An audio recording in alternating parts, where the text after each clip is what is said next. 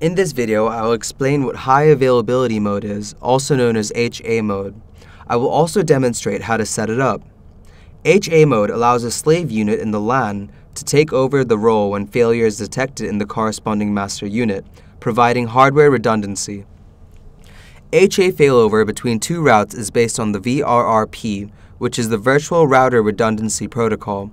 This is where a heartbeat is sent out from the master device to the router configured as the slave device.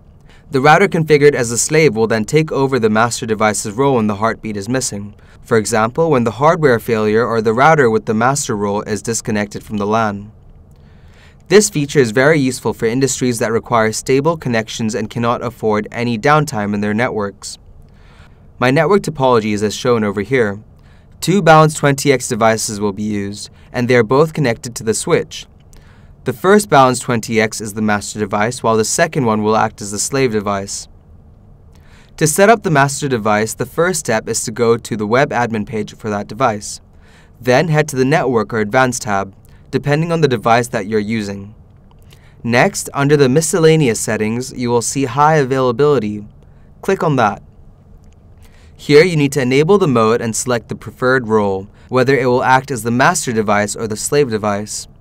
Since I'm setting up the master device, I will select the master option. Then you can also set up the group number and virtual IP address as shown here.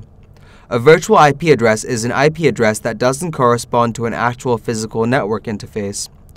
The virtual IP address is the default gateway for all hosts connected to the LAN segment. It is important to remember that the HA pair must use the same group number. Another crucial point to remember is that the HA pair must share the same virtual IP address. This virtual IP address and the LAN administration IP address must be under the same network.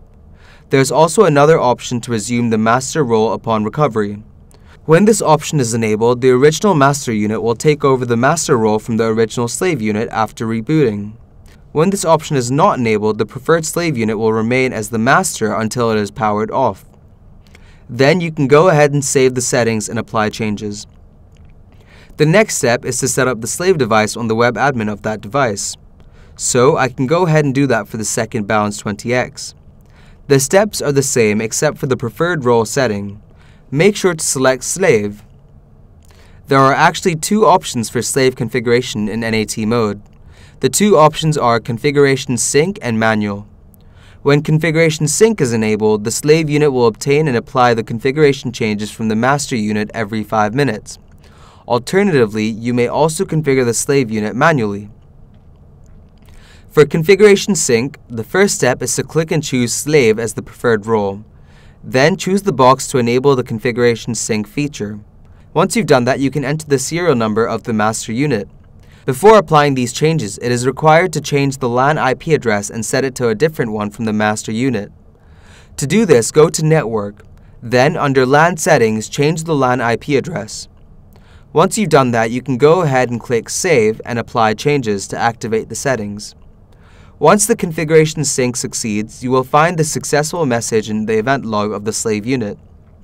Once the slave unit is configured to automatically sync configuration from the master unit, the web admin of the slave unit will be locked. Changes can only be made after you've disabled the configuration sync function. For the manual method, the first step is to go to the Systems tab for the master device web admin page. Then click Download under the Download Active Configuration section. Then you have to save the configuration file for the slave unit. To do this, you need to go to the System tab of your slave device. Then go to the Configuration section and choose the configuration file exported from the master device. Make sure you upload it under the Upload Configurations from High Availability pair and click Upload. Before applying these changes, it is required to change the LAN IP address and set it up as a different one from the master unit. To do this, go to Network and then go to LAN. Here you can change the LAN IP address. Then, since we uploaded the configuration from the master device, the configuration on your slave device will be set as master. So, to change this, go to Network and under the High Availability section, you can change the preferred role of slave balance from master to slave. Finally, you can click Save and then apply changes to activate these settings. The failover takes place with a typical recovery time of 10 to 15 seconds. After the slave unit changed its role to master, all WAN connections will be re-established again. To ensure that the HA mode has been successfully enabled, you can head to the web admin page of your slave device. Then on the dashboard, you will be able to see the HA mode has been enabled.